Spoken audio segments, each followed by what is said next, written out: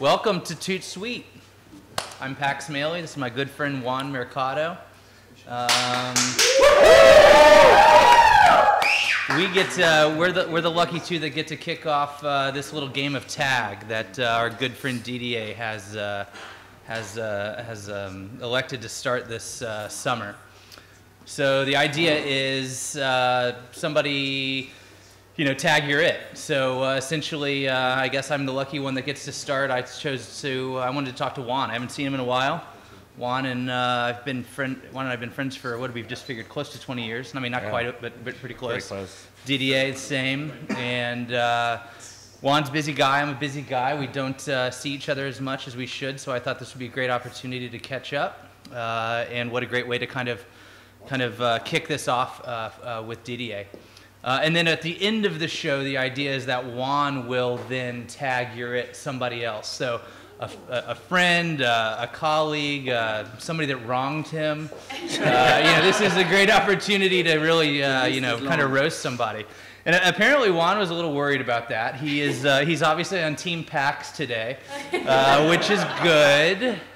Whether or not it's going to help him or not, I don't know. But no, thank you for joining us, if actually anybody is watching.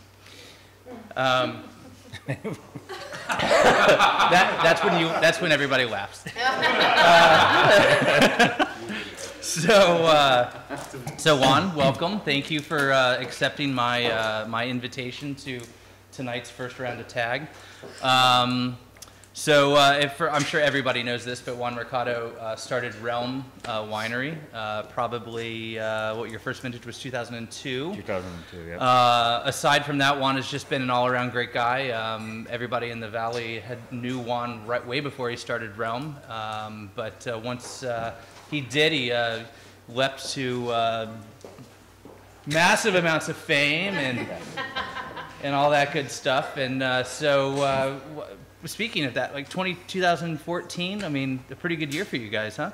Yeah, it ended with a bang, I guess. Really excited where the things ended up, and 2015 is kind of just continuing. So really excited to see where things are going. So what are we talking about? What was the best part of 2014, or what was the big bang at the end of 2014? 2014 we were releasing our 2012, so it's a great vintage. Yep. And we had put a lot of time and effort into the new packaging, the website and all. And that was all being introduced for the first time in the fall of 2014. Yep. So economy, everything's doing better, new packaging, the new wines, great response to the blends that we released in the fall. Yep. We had our best release we had ever had. And then obviously, reviews start coming out, and so it's just kind of continued into the beginning of this year. So what happened when the reviews came out? A lot of texting, a lot of calls. Wait, back up. Yeah. What type? For those of us, the uninitiated, what happened with the reviews? Was there something that was really great or really bad? Or? No, we've always had really good reviews but we got some Parker, a couple of 100s, and that right? You're supposed to laugh at that point. No. So it just kind of it's just been a little overwhelming at times. Benoit and I were both together at Formula One race, which we really. Now you're just showing off. No, we were. It's become a tradition for us, and we got this call and. Initially, we just kind of got off the phone, and we were both kind of looked at each other, and we were like, "No, that's not the case." But we couldn't ignore it because then you start getting calls and texting and congrats, and so it was fun. But we both talk about it, and we say the best part is just seeing everyone around it get so excited. Yeah. And that's the best part. You guys have had some amazing scores, and it's the same. It just helps. It's so hard to get any brand going when you first start. And you try to get that wheel spinning, and when you get that help, it just makes life a little bit easier in some ways. Sure. So I mean, you know, we're lucky to have Benoit here in the peanut gallery with us tonight. Was there a moment when you guys were like tasting the wines, or the wines are bottled, and you kind of look at each other, you're like, wow, that's pretty darn good? Like, was there anything that, or is this totally out of left field? Was it a big surprise? You know, we knew that it was our best vintage to date because we had put a lot of money into the production of the wines.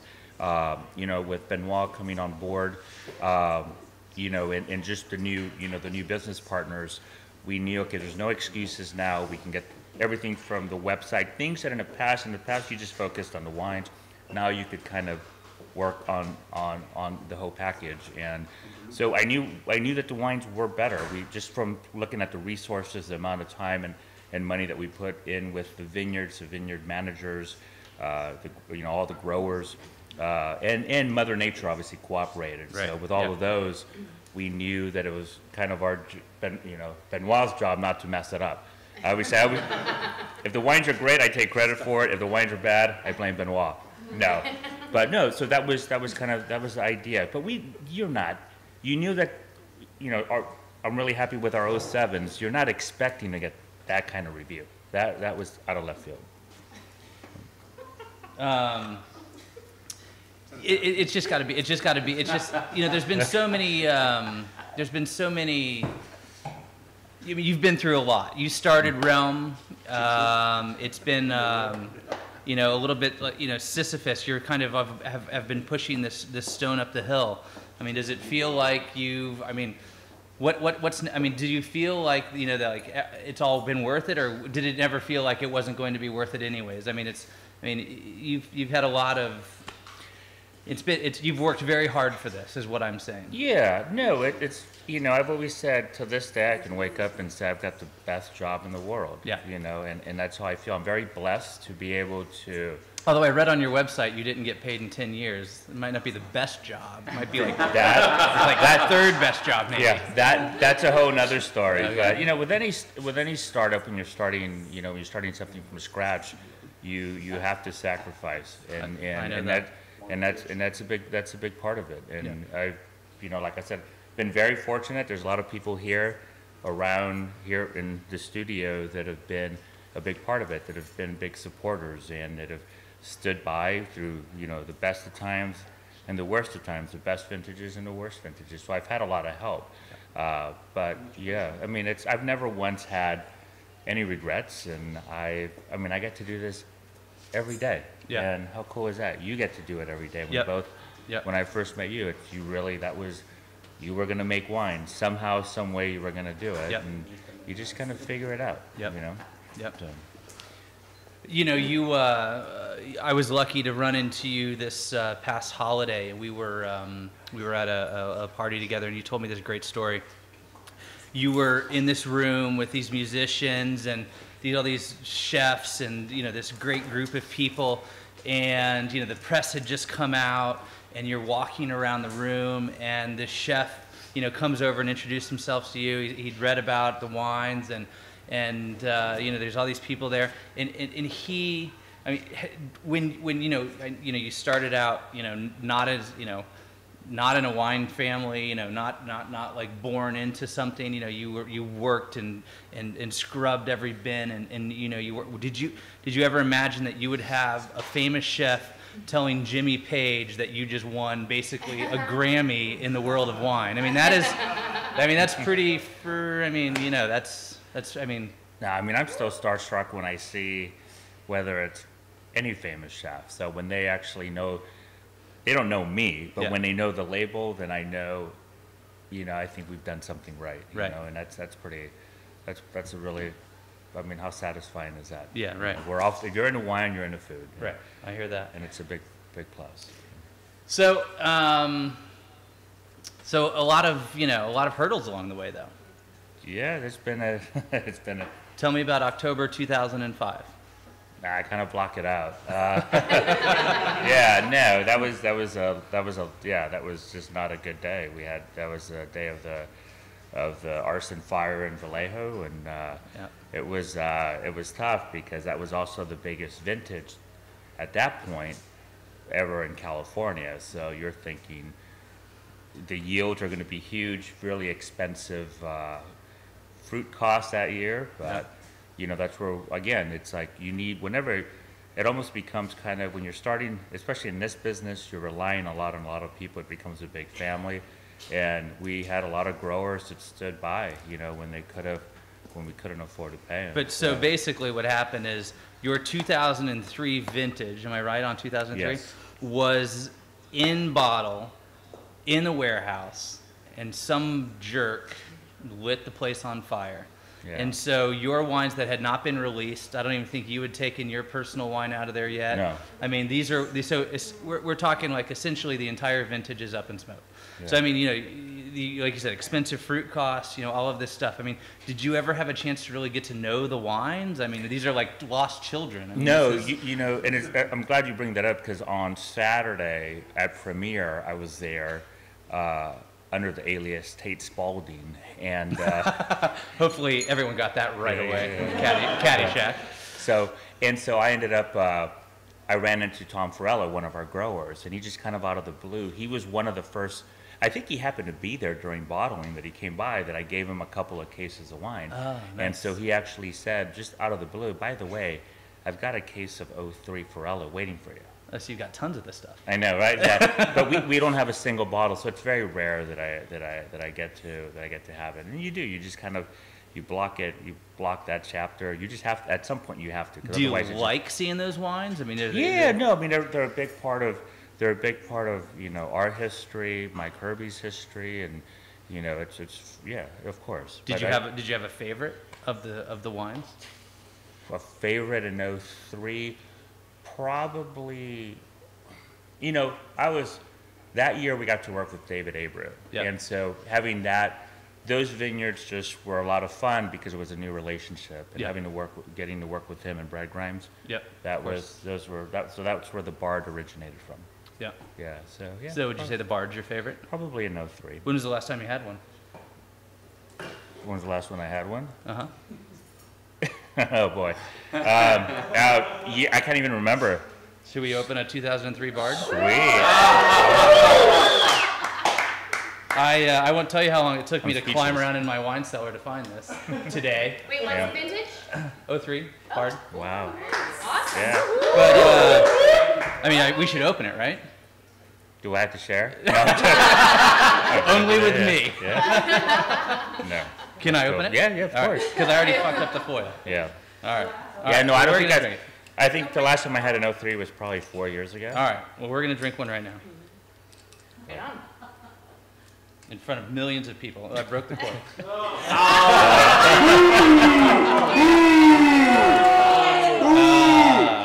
get up there and help him.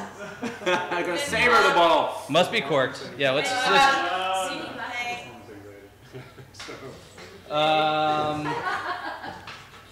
so when you get 100 points, are people like what's the craziest thing somebody did trying to get the wine? Kiss.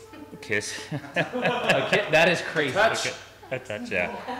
So it's not like any other it's like every other release, right, Benoit? For you. No, no, it's nothing crazy. I mean, you just get. There's obviously a lot of people that. Oh yeah! Wow, big glass. Big boy glasses. Yeah. No, there's a lot of people that obviously start contacting you and. But yeah, no, nothing. Nothing crazy. No one's camped out, and You're nothing. You're not as big as Silver Oak yet. What was that? Cheers. Thank you. That is awesome. Amazing. No, give me a little rinse, man. Delicious. I need to call Mike right now. It's like, Mike, do you want to get over here? Get over here. Mike who? Herbie. Oh, the Herbster. Herbster. So before we kind of get onto that, I mean, I think it's great talking about these different trials and stuff. But I mean, naming a wine, it's a very difficult thing, right?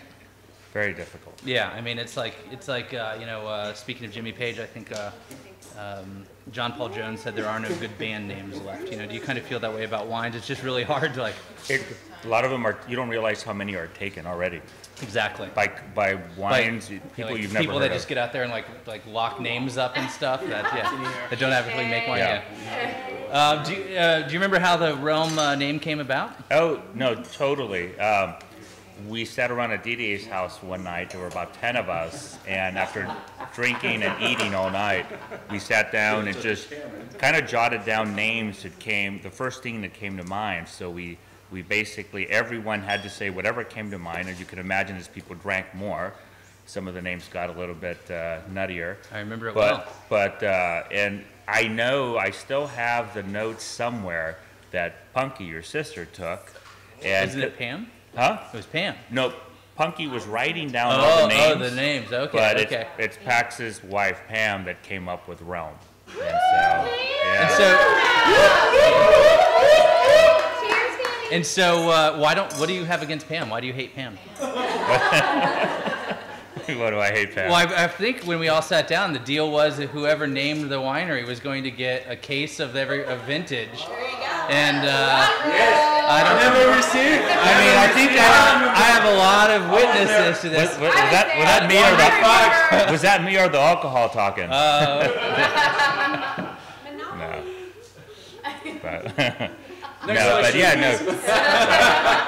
But no, I thought it was an amazing gesture because the first time I heard it, and I just thought Realm of Possibilities, I knew that it would be that name. And Pam specifically said we wanted to use that name or kind of save it at some point to use it, but she just thought it was appropriate to bring it up. And here we are, you know. Right on. Yeah. No. Years you know what? I really do. I do love that about the story. I mean, it was such a great kind of moment for all of us, just kind of being around the table, hanging out, having a good time, and literally just throwing names in the hat, and then somebody reading them out. I mean, it really was a lot of fun. Yeah. No, it was our core group of friends, and to be for everyone that was there, you know, with Teresa and Dan and Lynn Wilson and Maura and that whole crew, it was. It's pretty cool, you know, to be able to name something that has kind of weathered the storm and is still around. So, was this the night that the paella pan went onto the brick and Didier picked everything up and threw it back in the pan? Yeah, that was a 5-second rule. Okay. All wrong. Scarred for life by that, but different time. Different winery. Different. So we're on to the modern chapter of Realm, kind of a fresh look on the labels, some fresh blood behind you to give you the support you need. You know, you have this little interim where Benoit will be with you before he moves on to be like mini-me Michel Roland and. Ali was the guy. But I mean, it has to be, I mean, like you said, the realm of possibilities. It has to be such an exciting time because of A, the momentum, B, the support. I mean, are you just like so excited with like what's happening and like what's going like tell us about like what's next, like what's happening, like where are we heading here? I'm just trying to keep up at this point. It's really hard I think the next step for us, we know ultimately, and with our size, we're at a point that we can, with what we pay for rent, we can actually afford to pay a mortgage. So we're looking for a home. Yeah. And I think from a brand standpoint, I think ultimately when people come to Napa, they kind of want to see a home. Yeah. And from a production standpoint for Benoit, it makes life a lot easier because it's your own kitchen. Yeah. And so there's a lot of benefits, not only from a production standpoint, but from a brand standpoint.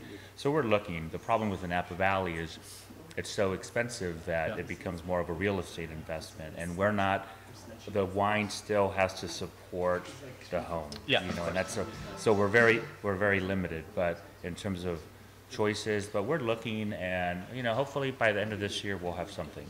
Cool. So, because it's just going to continue to get more, more expensive. Right. Yeah. But we're excited about it, and Yeah, and that's just, Where you started. yeah, how cool to be able to design your own, from scratch, your own place. I mean, we've never had that opportunity. Yeah.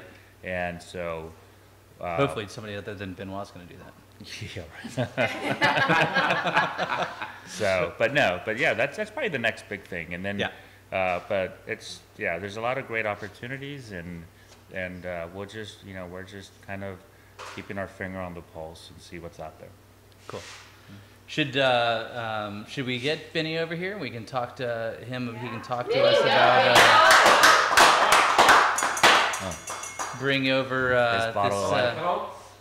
this close-up of his eyeball. Yeah. Bless you. How are you, sweetheart? I'm good. I'm good. Get over here. So, there was lots of emails back and forth about how we were going to just bring up all these horrible things, but Oh shit. I'm making us all up. But no, what's exciting to you? It had to have been exciting joining on, because it was a train that was rolling forward. You guys were living together, lovers. Damn.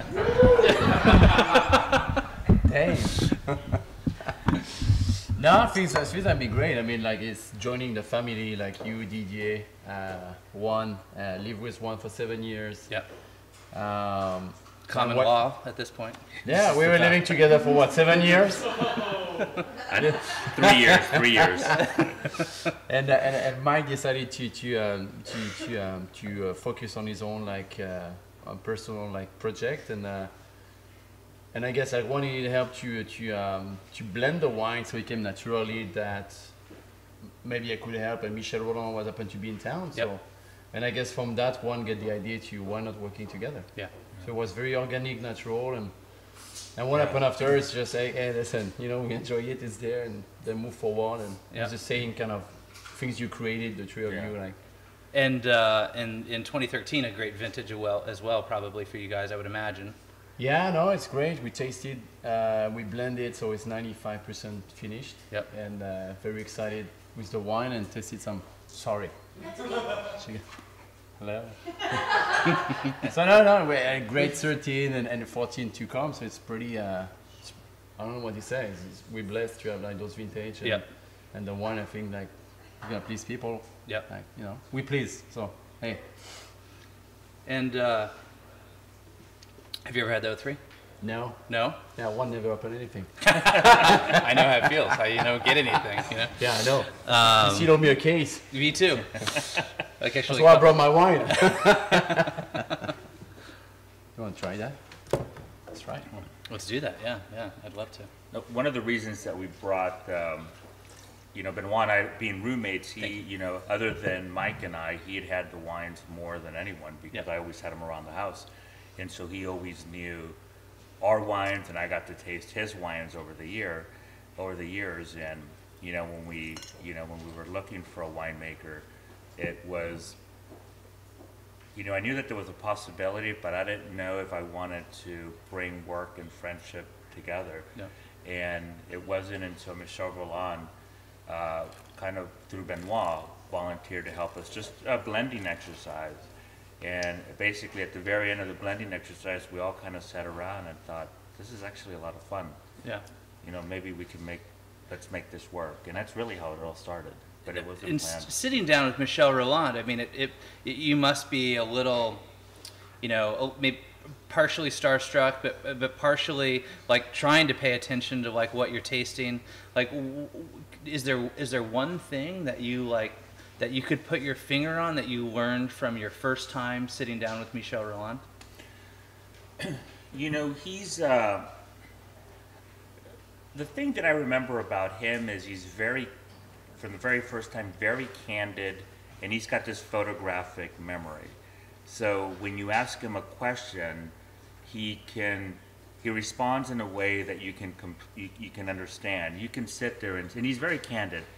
He can taste your wine, and you can tell him, is this every bit as good as this wine? And he'll tell you no, or you know what?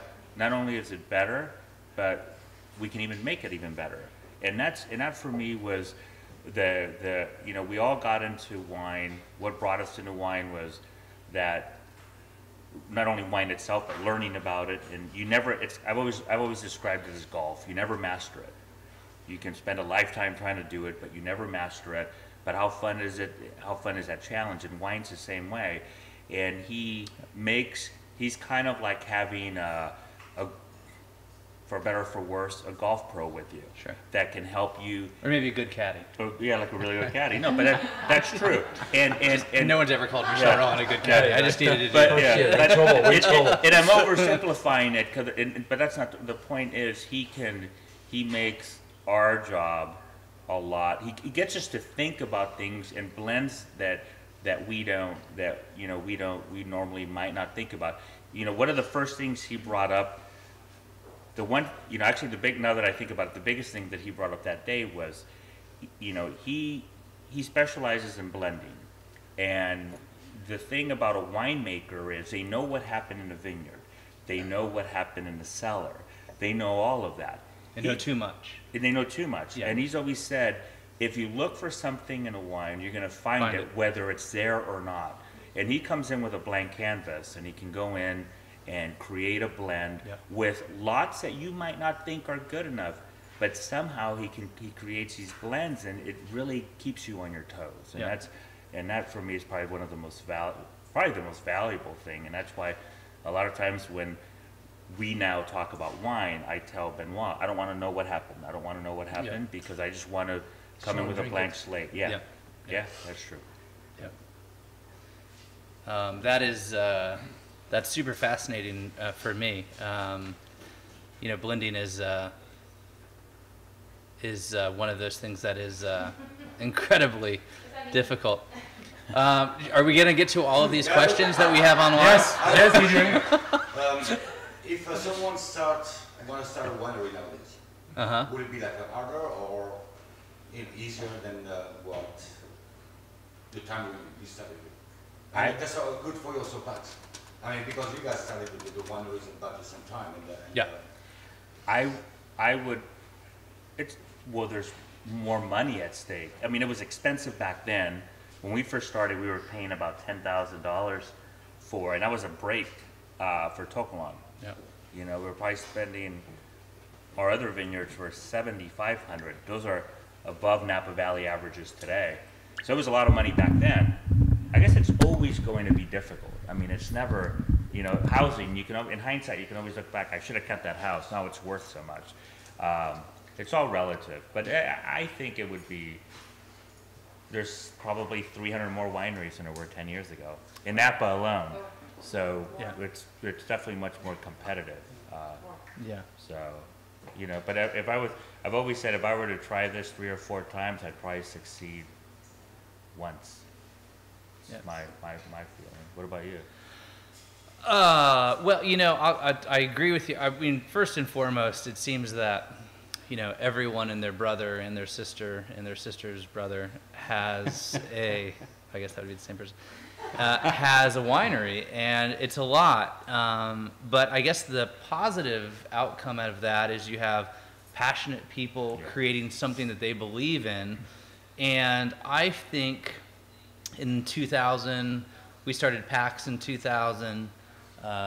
2002 was your first vintage of Realm. I think it was a different landscape back then. I think it was pretty myopic. I think there was just a couple of voices that kind of led the charge on what was happening in the world of wine, and you needed to get their attention. I feel now that there's just so many more people and opportunities and tastes and just things going on that I think that as long as you don't think that you're going to become, financially, set for the rest of your life, if you really are only doing it as a way to do something, to follow something that you love, that I'd say it's easier now. I'd say it's probably harder now to maybe make a living, like a real living off of it, but I'd say it's probably easier now to get started, to get something in the bottle, and to get it on the market, and to find an audience. Yeah. Because that's the thing, is finding the audience. You have the Fat Man is, of course, it's on everybody's lips, and I apologize. Say it. There will be subtitles, right? Yeah. You've just recently, it's within the last 2 years. Yeah. Oh, okay, a couple years. We've launched a brand as well here in Napa Valley. So you probably are the best person to answer that question. Like, how do you feel about that? Do you feel that that it is because of the costs and all of that? I mean, you can buy a ton of grapes and make 50 cases of wine, and 50 cases of wine. 40 in his case. Oh. The 20% Saignée, of course. Berries. I forgot about that. The berries are small. I forgot. Of course, I forgot about small berries. Tight and concentrated. I forgot about the small berries. Sorry. Small berries. Sorry. We've got really, you guys. in Sonoma, we've got really big berries. Yeah. Unlike you Napa guys. Anyways, back to what do you? Damn. But really, like, are we close? Because I'd really like to hear what you have to say about that, Ben. No, go ahead. No, I think I started like I went and looked for fruit for a client. It was Bernard Magret, and get the opportunity to find the vineyard that I really like. Yeah. And started without really thinking about it. The reality right nowadays, I have to think about it, so I take a lot of advice from Juan to make that brand viable and continue to be able to afford the grapes, the winemaking, be able to offer what I want to offer to the consumers out there. But it's tough. Yeah. And for one, I think that when I see you being that successful, I think it's pretty rare. Well, lightning. It is literally lightning striking. I mean, and it doesn't happen. Yeah. I mean, it's not a common thing. I mean, you can. Yeah, I mean, for one of you, you're gonna have like 20 maybe that don't make it. Of course. But I think it's, I don't know. Maybe it's the way it's supposed to be. Well, I mean, sorry. No, I was just gonna say, Jeff Smith has helped me out quite. He's one of the guys that I always bounce ideas from. Right. And he put it really well. We were there, Benoit and I were both with him, and he said, when you start you can do this 4 or 5 times.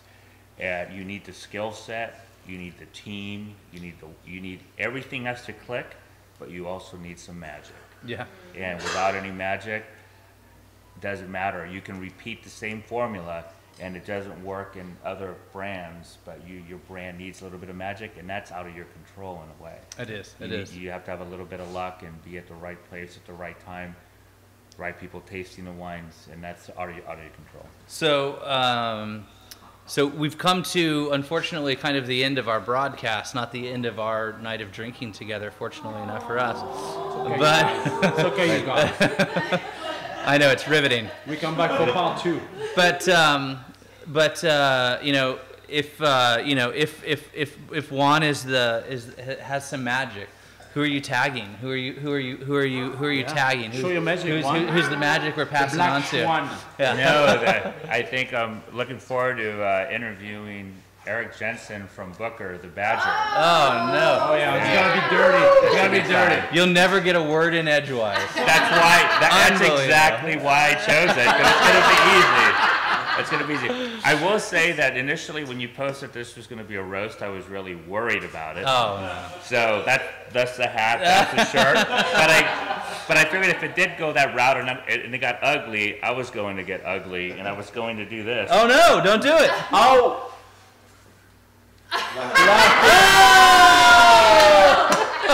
Team Larkin, what about a hat? I don't know. I didn't yeah, no Larkin hat. She just had quilted vest. But I figured. It's getting worse. Yeah, absolutely. Well, should I say closing remarks, or should we just keep going? Questions? Keep going. Whatever you want. If no one's watching, it doesn't matter. The crowd is drunk. The crowd is drunk already. Talk like no one's watching. No. Should we dance like no one's watching? No. Well, what would we say if no one was listening?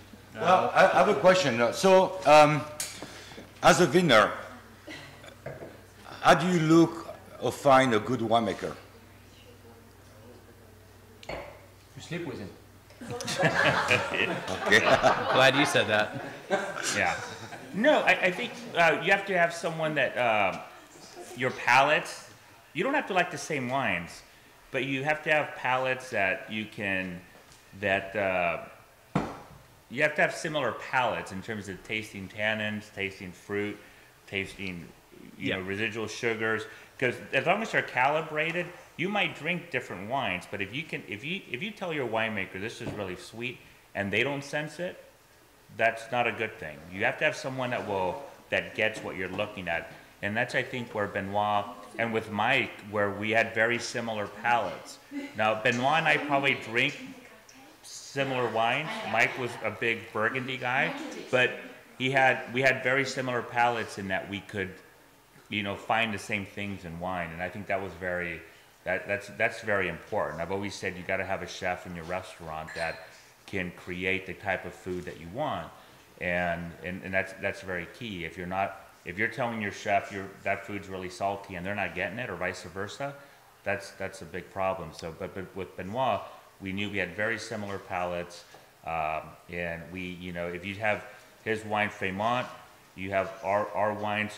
They're not only there's a vineyard difference, but even sometimes from a weight standpoint, you'll notice some differences, and that's because with us, he's always been very respectful of keeping what we always say, like the realm house style, and then with his, he can do whatever he wants, and there are some great similarities, but there are also some differences, and that's where, and it's a lot of fun. It's fun to be able to taste wines from like Las Piedras, and it's just, even though they're only 500 yards from Dr. Crane, you taste them, they're both Cabernet and they're about 500 yards apart, very similar soils, but completely different.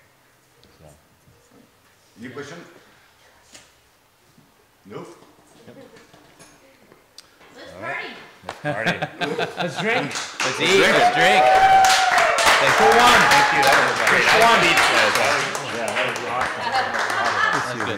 we up here, Susan? That was fun. Are we up here? There's no good What does way. it mean? What does it mean? That's my only question. That's the only thing I want to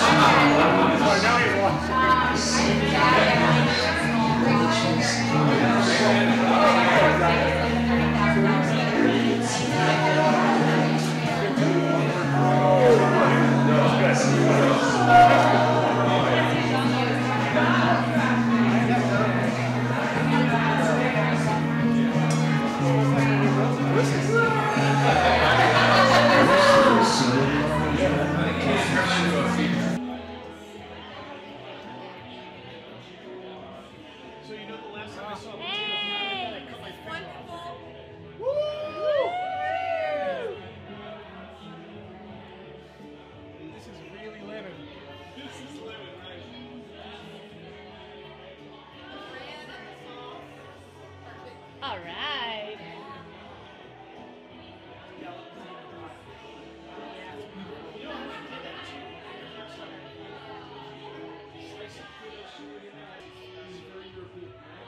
I made that, but Didier burned it. Good. Tastes like butter. Oh, yeah.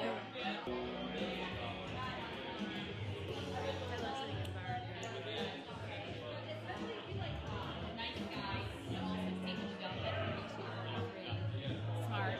I just purchased a domain and website. Oh, you did? For, and I am pitching it.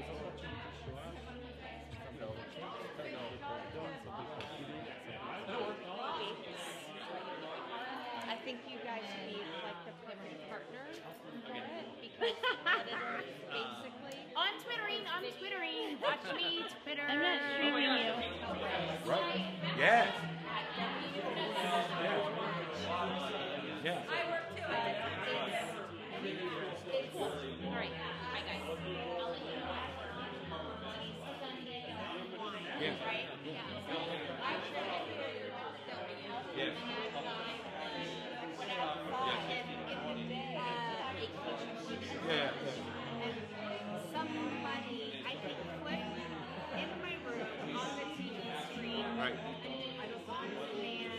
Yeah.